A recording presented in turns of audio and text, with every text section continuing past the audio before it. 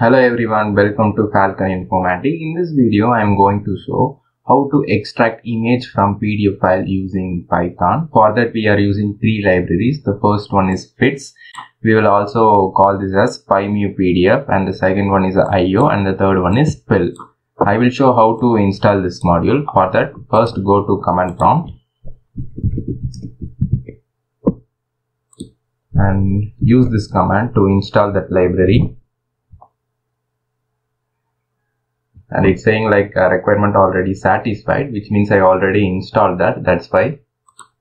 And coming back to the program here, so in the first line here, I'm using one function called open from fits library. The reason I'm using this function is to open the PDF file from my system. So this is the PDF file. I'm going to extract images. So the name of the PDF file is image.pdf.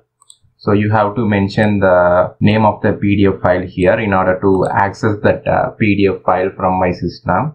And here, since we want to extract image from all pages, we need to iterate over all pages available and get all the image objects on each page. That's why we are creating this for loop here. And after creating for loop here, page is equal to PDF file, and inside that I'm using page index. The reason why I'm using a page index is, with the help of page index only, we can easily recognize the page number. For example, if page index is 0 means it indicates page 1. Likewise, page index is 1 means it indicates page 2. So likewise, it goes on. And next, we are using getImageList function to list all the image object as a list of tuple in the particular page. So for that only we are using this function. And after using this, here I'm using one if condition. The reason why I'm using this if condition is, so if any images is present in a particular page means the image list will become 1. So what will happen is, if image list is become 1 means this part of the loop will execute. So what is the exact meaning is, so if there is any images in a particular page means what it will print is, it will print how many images are present in a particular page. So for that only we are using this if here.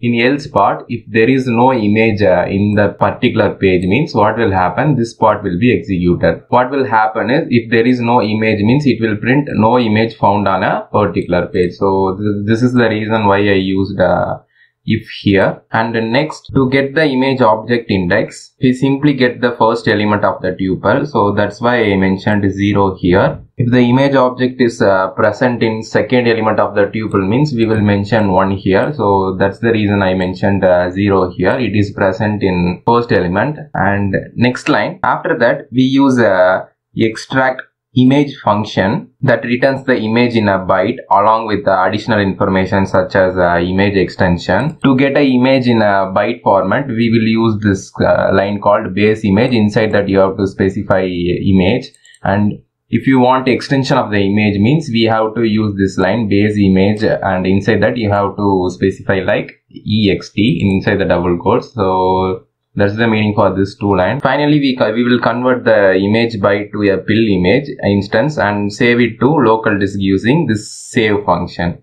So this is nothing but here I am loading image as a bytes, and here I am converting that byte into image and storing that image to my local disk. So that's the meaning for this line.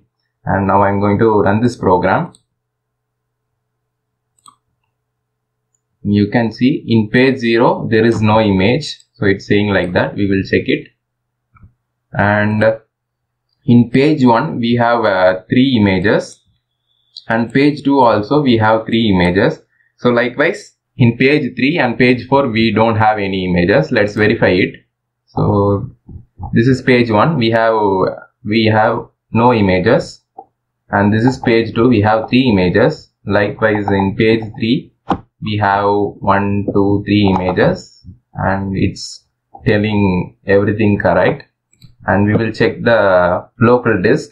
It will store the images there. So you can see, so these are the images present in that PDF file. So you can see.